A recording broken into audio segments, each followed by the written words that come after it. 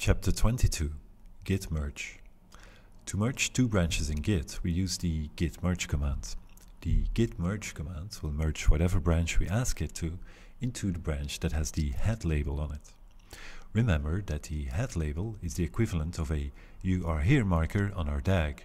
So if we want to merge branch my-feature into branch main, then we should first switch to branch main so that the head label is on the main branch.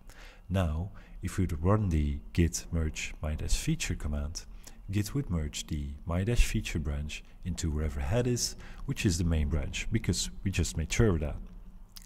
If that all sounds a bit confusing, just keep in mind that by default the git merge command only expects one single argument, the name of the branch you want to merge. So where should Git merge that branch into? Well, into whatever branch we're on right now, and head always points to whatever branch we're on right now. In the next chapters, we'll look at some examples of different merging scenarios.